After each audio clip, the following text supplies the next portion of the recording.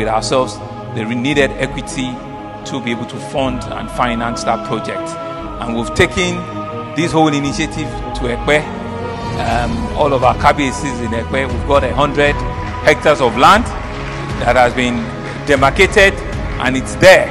Now the film city, which will be Africa's model film city, is also going to Epe.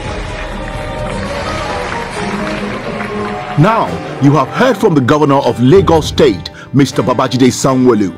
Epe is a big deal today. Why not key into some good opportunities in this emerging township? In the next few months, all lands would have been fully exhausted. Buy in acres and in hectares, and I assure you, you won't regret it. Call Epe Properties today. Remember, the wise investor of tomorrow acts today.